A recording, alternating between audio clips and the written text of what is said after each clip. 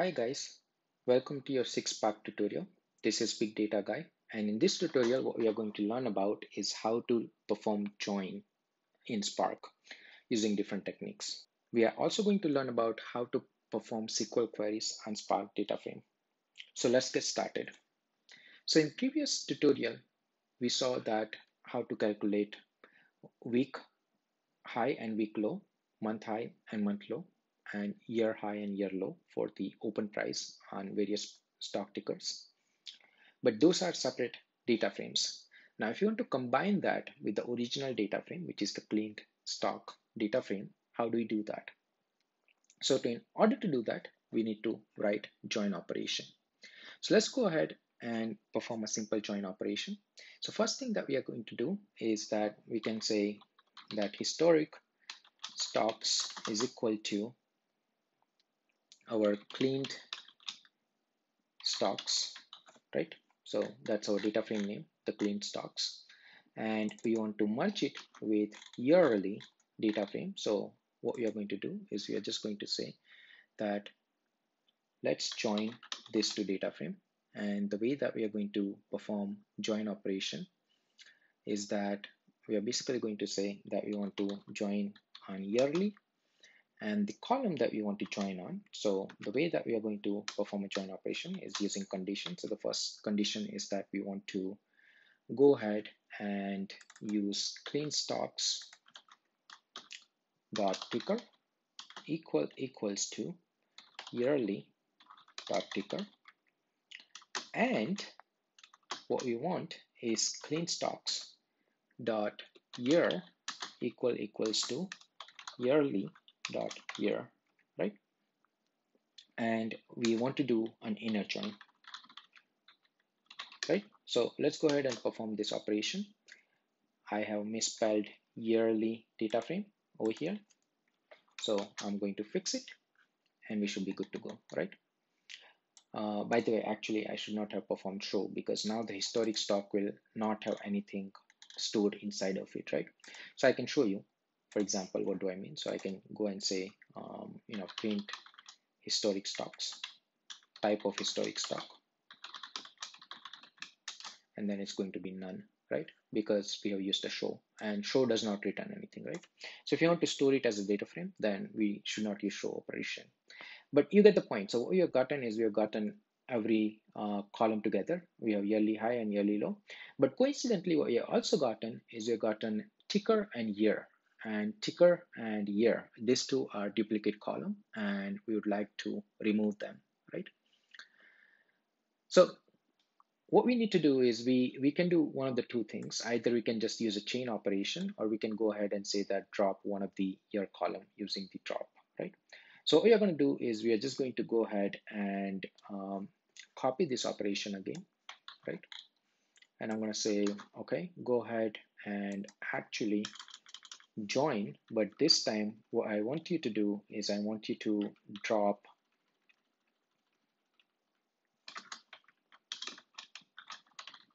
two things. I want you to drop yearly dot year column, and I also want you to drop yearly dot ticker column. So that way we only get, oh, this should be actually drop, right?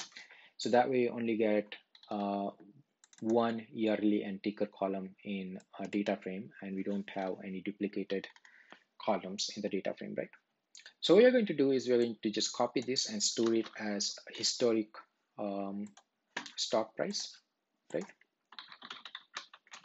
Historic stocks is equal to this. And I can do the same thing for, again, weekly and monthly data frame as well, right? So let's go ahead and quickly do that. So we're going to say historic, oops. So you're going to say historic stocks dot show, and we want to join it with weekly stock price. So in this case, we have weekly. And by the way, the weekly spread is not going to show up because you're not assigned it to a new data frame. This is just a in-place calculation. So the weekly data frame only contains these columns, right? So we want to have a join operation on three conditions, so ticker, year, and week, and that's what you're going to use. So we are going to join this on weekly data frame. And what I can do is I can actually write conditions over here before actually going ahead and performing a join, right? And this is going to work the same way. So what I'm going to do is I'm just going to copy this conditions, right? And then I'm going to actually go ahead and paste it over here. And then I'm going to do one more and, because we are going to do one more condition. So because we are going to do join on the historic stock, so this is going to be historic stock.ticker is equal to weekly stock.ticker and weekly stock.year. And then at the same time, we also want is weekly historic stock.week, which is this column, and historic weekly.week, right? So that's what you're going to use. And what you're going to say is that we're going to say conditions over here, right? So these are the three conditions that we want to have. And the join operation is going to be inner, and we are going to show, right? So when you do that, it should actually work. So there we go. It's actually worked, and we have gotten a duplicate column. So the first thing that we're going to do is we're just going to use a drop column. And we are going to say that we want to drop weekly dot year, we want to drop weekly dot ticker, and then we want to drop weekly dot week, right? And want to store it as historic stocks, right?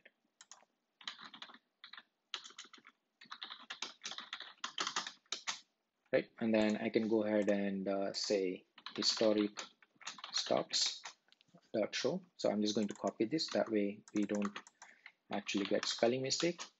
And as you can see that we have gotten weekly high and weekly low over here immediately, and it's good to go, right? Now what we are going to do is I'm going to go ahead and again do a join operation using yet different technique. And if you prefer this, you could use this as well. And in this case, the join operation is not going to return a duplicate column like it does in the other cases if you use conditions. And the other way, like if you use inline conditions as well, right? So the last way that you could perform stock using, you could perform join using Spark is you just write historic stocks dot join. So this time we want to join on a monthly data frame, right? So let's go ahead and copy the monthly, so that way we don't get the spelling mistakes, right?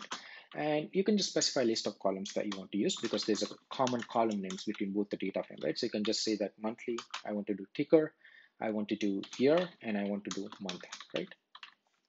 And then just show me. And then when you use the show, it's going to go and calculate. You see the operation executed when we actually wrote the show, right?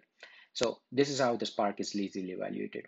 But anyway, so you can see over here, monthly high and monthly low has showed up, and we don't have any duplicates such as ticker, week, and then month and so on, right? So we only have like once month. So let's go ahead and store this back into historic stocks, right? And that way we are actually good to go. And what I want is I want to go ahead and say historic stock dot columns.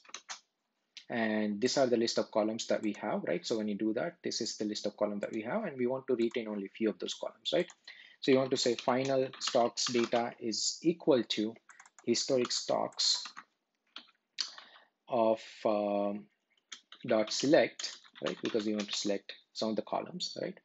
And the list of columns that we want to select from here, and in particular order, right? So we want to select ticker, definitely.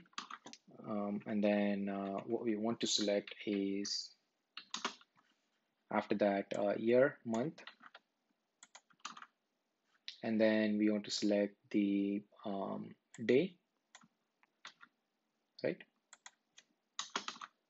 And then we want to select week.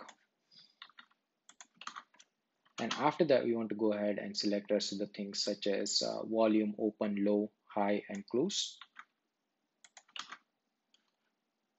Right, and then finally we want to go ahead and select things like yearly low, yearly high, monthly low, monthly high, and weekly low and weekly high, right? So we're just going to select this ones. And I'm just going to go ahead and hit backspace to just get everything into one singular line.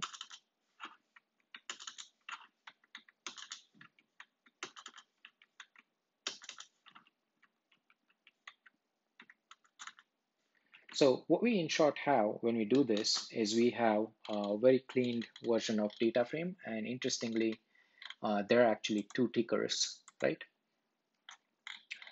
Um, and it's an ambiguous column. So somewhere you forgot to drop ticker.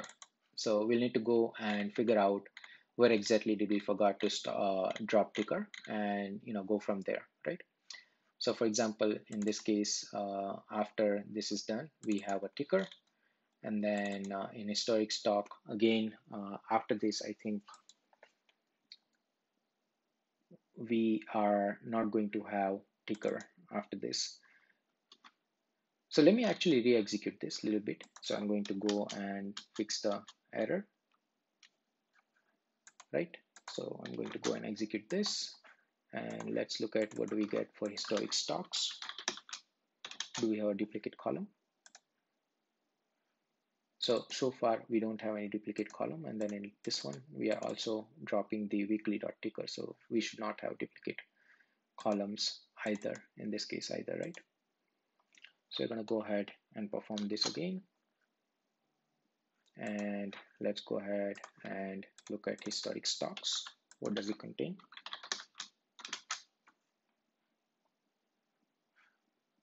So we still so in this case the ticker column is not being deleted from the weekly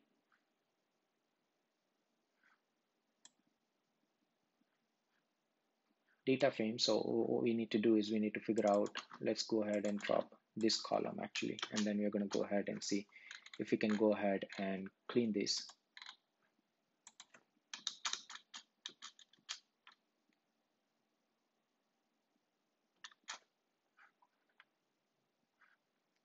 Okay, so we only have one ticker column over here when we executed it. So I'm just going to drop the historic ticker over here, and then I can go ahead and again execute this and it would work perfectly fine. So I can go and show you the final stock price right over here, and it's a very cleaned process data frame in the correct order, right? So it's a neat and clean data frame. So anyway, let's say you want to perform some sort of SQL operation on this final stock. How do I do that? I want to write a SQL query. So in order to do that, what we can do is we can go ahead and use something called register as temp table, right? So we are going to go ahead and say final stocks dot create. I think, is it create or is it register? I think it's register. So we're going to say register as register temp table, and then I'm going to call this stock data, right? And once I register it, you see it's been registered, and in future, it's saying that we should actually use create or replace temp view. So let's actually use that function instead of using register temp table. So it's going to use that function because the register temp table is eventually going to be phased out from PySpark operation, and we don't want to be using it. So we're just going to be using create or replace temp view, right? And then once we do that, what we are going to do is we can go ahead and say spark.sql, and we write a SQL query. I can literally say that, select asterisk from stock data where, this is actually case sensitive, so I need to write lowercase, where ticker is equal to MSFT and year is equal to 2023, right? And I can say show me 5 values from this, and instantly it's going to go ahead and give you MSFT from year 2023, right? So you can see that when you actually register the data frame as a temp view, you are able to go ahead and execute this operation seamlessly using SQL query, right? So if you don't know how to do something using Spark functions, but you do know how to do the same thing using SQL query, then in that case, you could go ahead and register it as a temp view and then use SQL query to execute that function and get the results, right? So anyway, this is it for this tutorial. And in next tutorial, we are going to be exploring window functions. That you know, if you read advanced SQL, then you would know about window function and pretty much start calculate moving averages of stocks. So 15-day moving average, 20-day moving average, and so on. So that way, we have all the data that stockbroker has in order to make decision regarding whether or not to buy stock on a given day. Again, this notebook is going to be uploaded on my GitHub, and I have attached the link at bottom of the tutorial. So if you want to be able to follow along, download the notebook that I've attached in my GitHub, and please subscribe to my channel and give it a like on the video. Thank you.